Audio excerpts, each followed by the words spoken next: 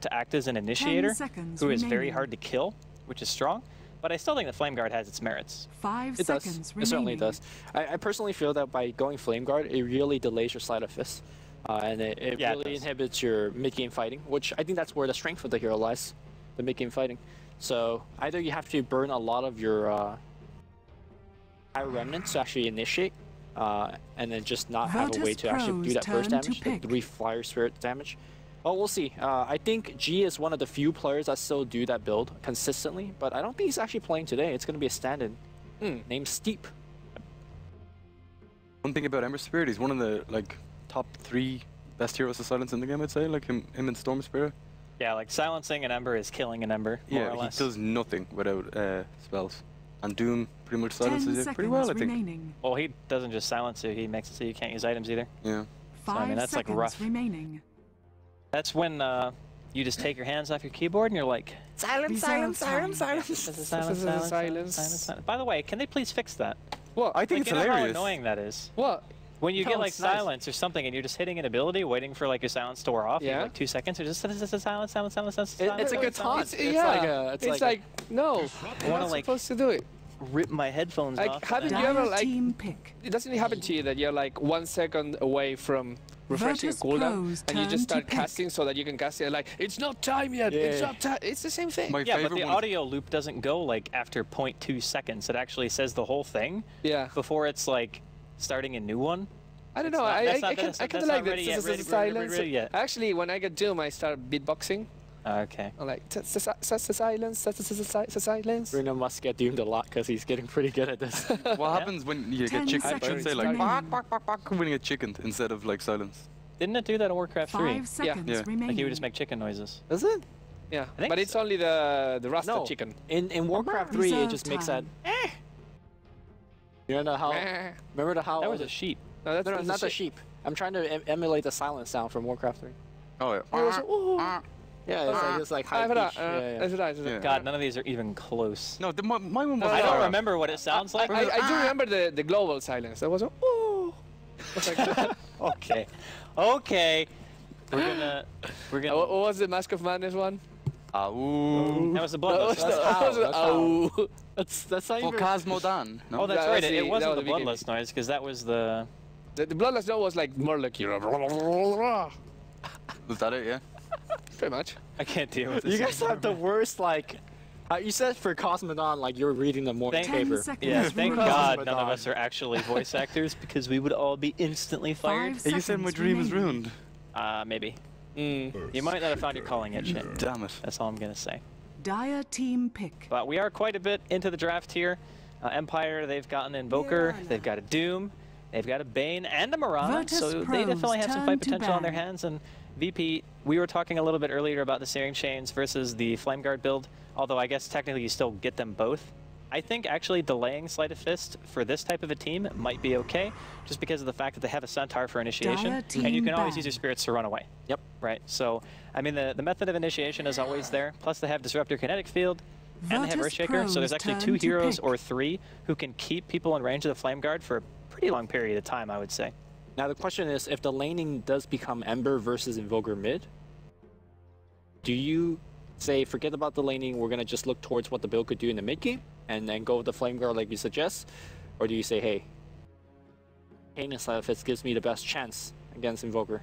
I think that in a specific 1 versus 1, the Chain Sleight of Fist build is better for just being able to harass in lane and being able to freely CS. But I also think that any Quaswex Invoker or any X Invoker will still eventually beat an Ember, like no matter what. Yep. Like I think you just lose that lane, but I think the 3-4-0 build loses it less. Okay. What's with the PL pick? Like what did I see with Team Empire's team that they say, okay, PL's a good here? Well, they have a Doom, right? And they don't necessarily have a ton of lockdown. Bane is a grip. They're gonna have Cold Snap, a Doom, and an Arrow, essentially. So outside of Nightmare, which I don't really consider things that don't actually straight up kill you, like by being disabled, a disable, because if you're just Nightmare, just sitting there, you're not really taking any damage. Right? You are taking damage. Well, okay, it's HP removal, it's 20 a second, right? Hey, it's like 80 damage at level 1. Okay, so it does a little bit of damage, but my point is, you want to give multiple targets for the Doom to think about actually dooming in this case, And I think picking a hero like PL against a team who has essentially no counter push whatsoever, like Starstorm, Scorched Earth, and maybe a Meatball if the Invoker goes Exort even. We don't even know if that's going to be the case yet.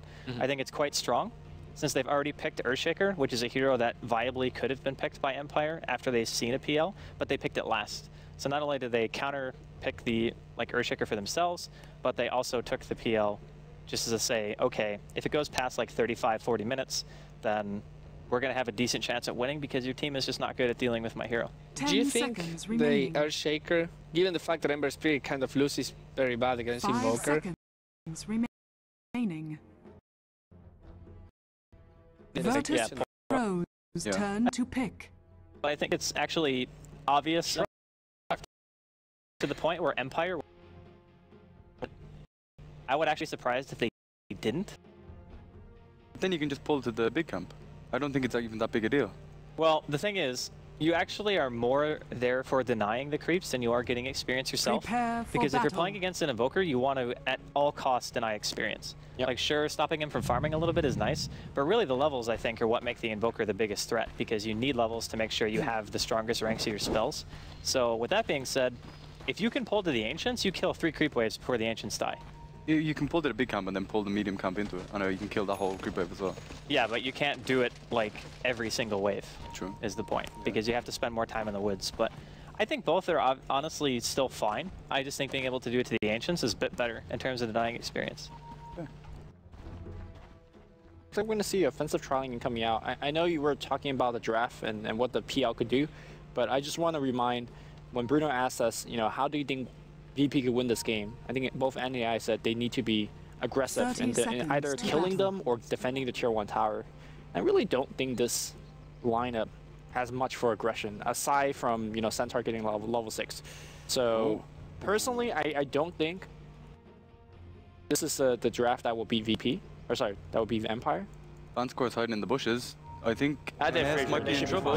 Like, Fraser's one of the best. Okay, not when he gets stunned. He's yeah, 2 people stunned. Split Earth is going to be on top. Yeah, that's first blood. They might even go for 2. NS, he's taking quite a bit of damage as well. That's only 1 base armor, guys. That might be 2 for no special. It's a double kill for Always Wanna Fly.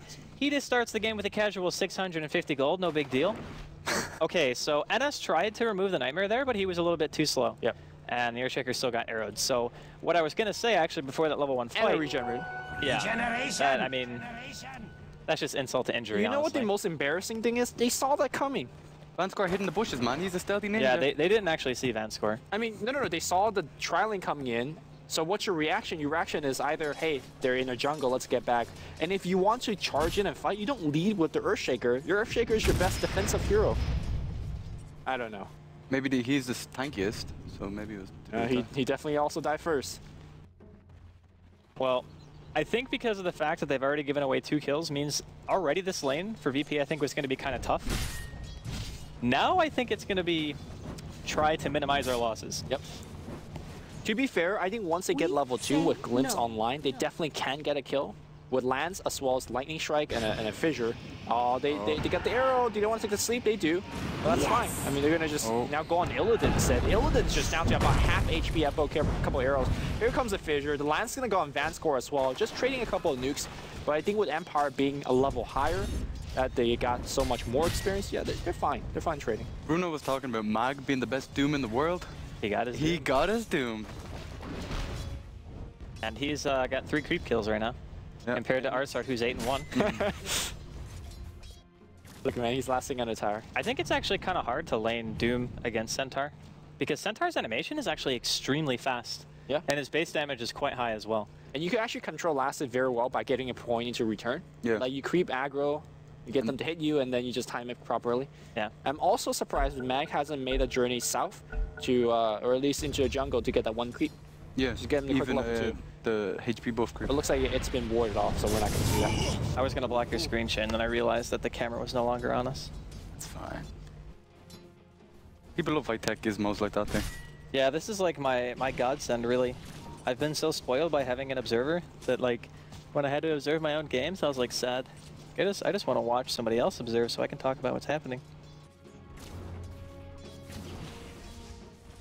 But still, pretty fantastic start for Empire, I gotta say. Oh, Arrow Yep, that's gonna hit an Illidan. The Splurf's gonna hit a Swab Fissure though. That's gonna like at least trap one of them out. They have a Sentry on the ground. They're not gonna focusing. They're gonna focus on Jodam instead. No, that's actually a Radiant Sentry. They're done the Shrike and a couple more right clicks. Jodam low enough. They're gonna destroy that Sentry. I think Sentry's in the tower range, so yeah, the Sentry just trades. Oh, he got it. Yeah, I think it's still okay though because the other Sentry got the D ward as well. Yeah. Which means that now VP basically have no vision on this side of the map, which is pretty terrifying if you think about it. Yep. Also, VP is complete out of regen on basically all of their heroes. They have like 2 clarities left on the Earthshaker. But that's pretty much it. When you look at VP's tri lane, they have 2 melee heroes and 1 ranged hero, and Empire have 3 ranged heroes. I think that actually affects tri lanes. Like, always right clicking. Well, this tri lane, not that much, because Silence really the only range hero in the sense, because both of the other range heroes just like in the jungle, hiding, waiting for their initiation. But if you go on someone, you can get way more right clicks. That's definitely true. And also, you can see that the melee carry is not getting much CS. And every time he tries to do so, Silent is going to harass. Dire's top tower is under attack. Yeah, I think the biggest issue right now for VP is that the only relief they have for their lanes is going to be either the Centaur or the Ember Spirit roaming. Arrow's going to land on Jodam underneath the tower, but unfortunately no follow-up. Fidget's going to land. He does have Leap if he wants to use it.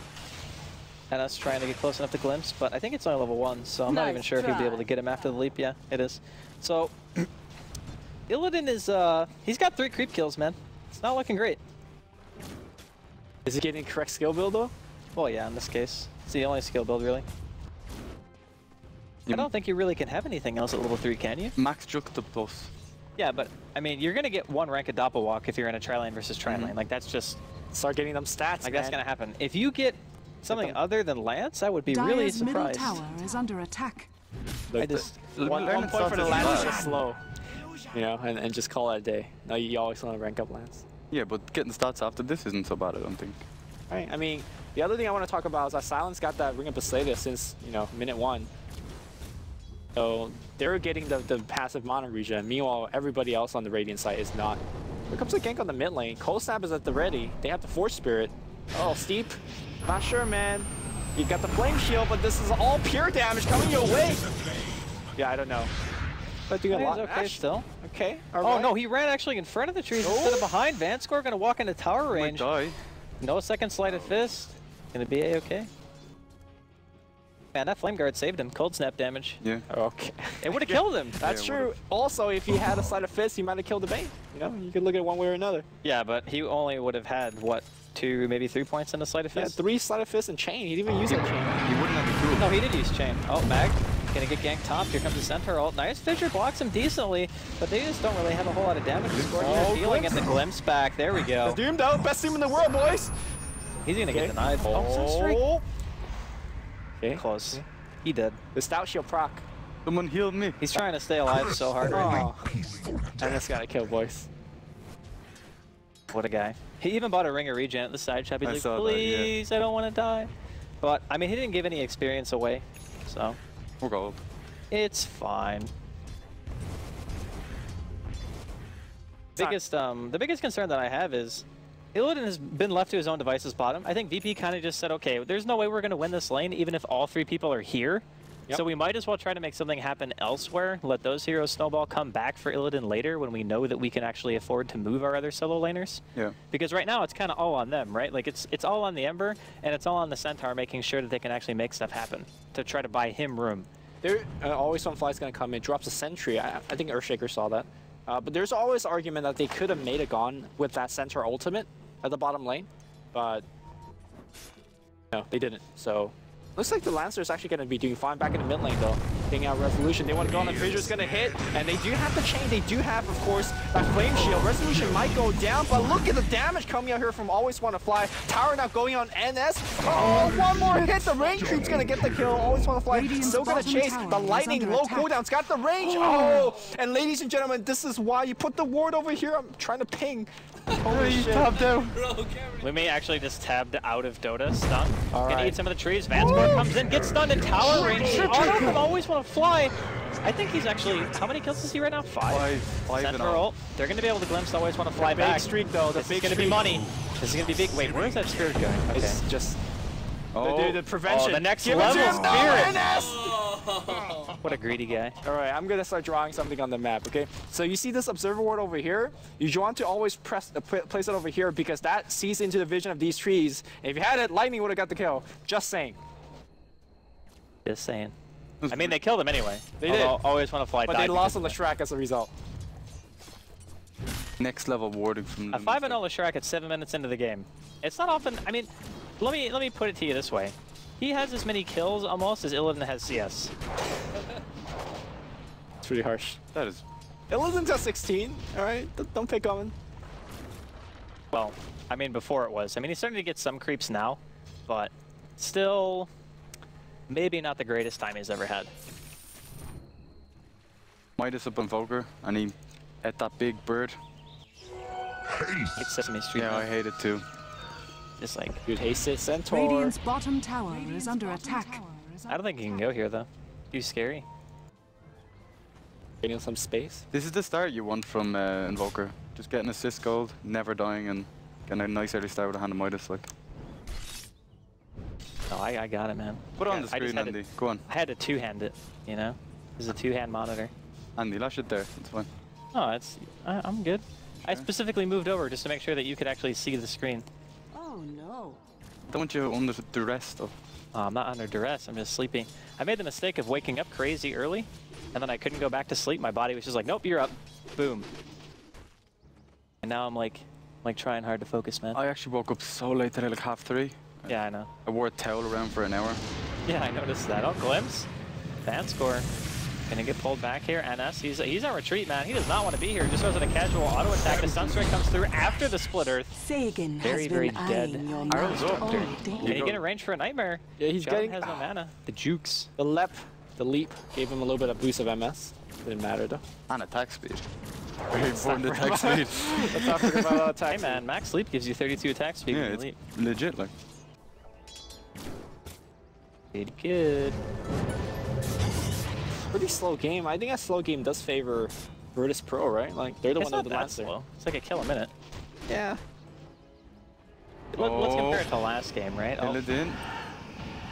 Oh, that was sick. What a player. Oh, and then he just walked back in. Gets hit by the stun anyway. Sunstrike. He can't run from heaven, boys. Resolution. And Resolution got the experience for that one. Yeah.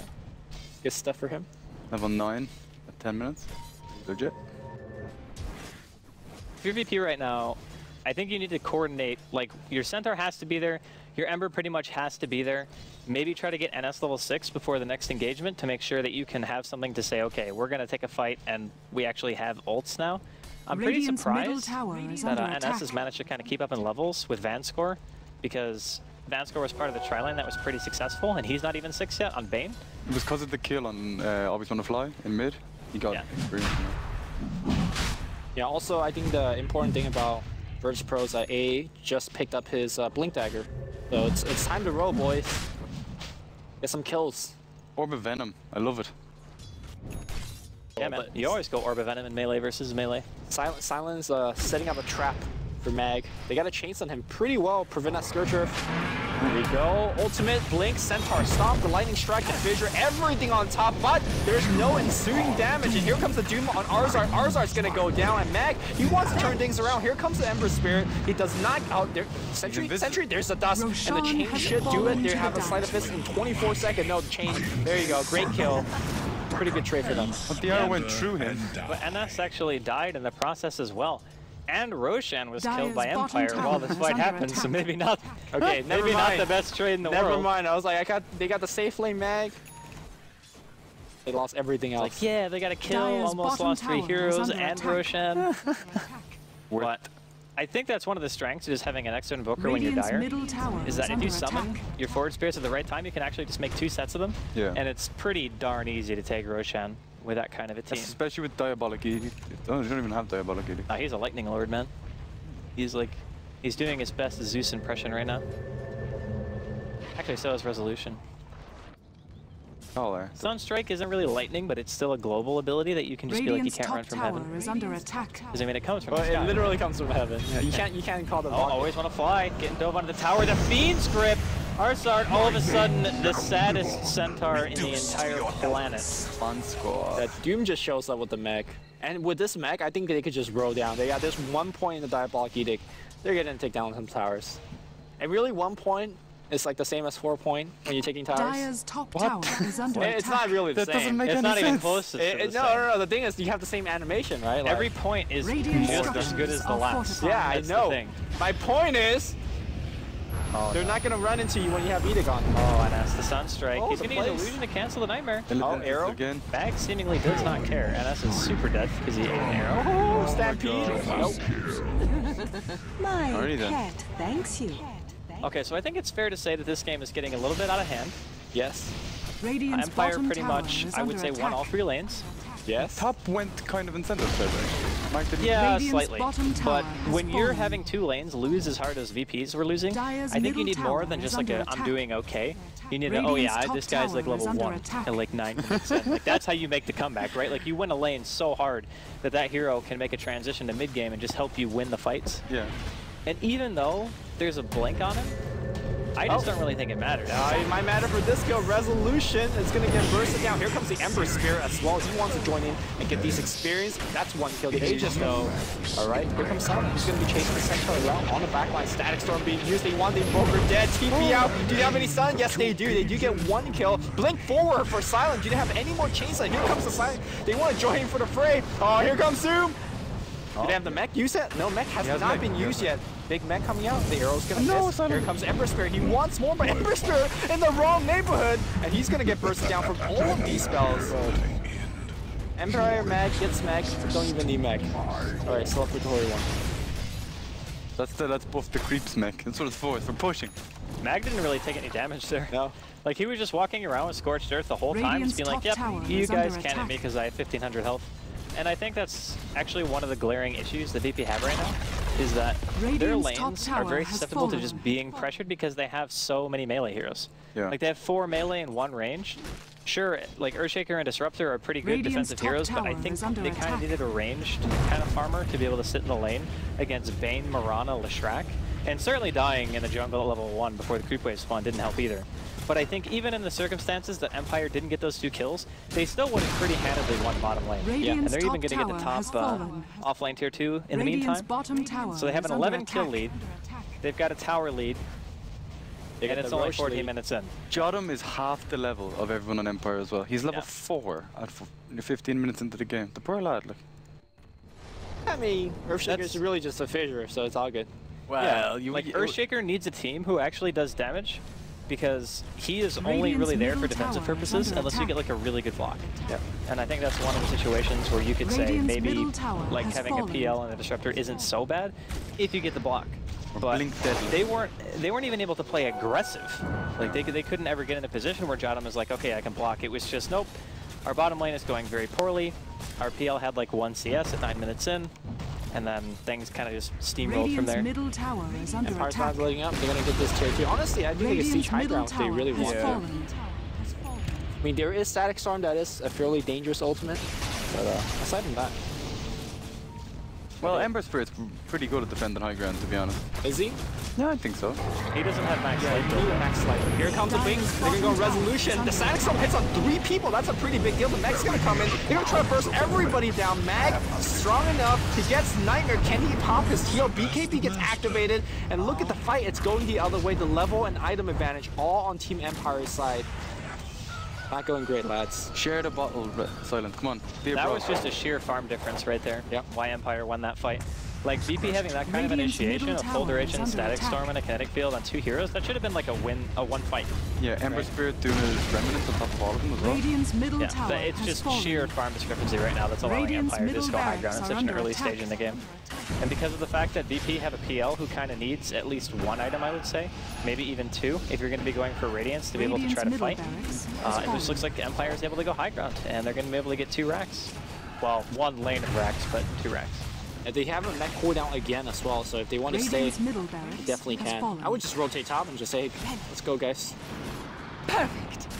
Oh. NS takes an action. Ooh, but it's going to be a triple stun coming in here from our Centaur. The mech is too strong. Mech OP, guys. At this stage of the game, it's amazing how much health it actually, like percentage-wise. Yeah, 250 health at 17 minutes in is actually quite a bit for most heroes. Yeah, I mean, the armor is pretty ridiculous at this stage as well.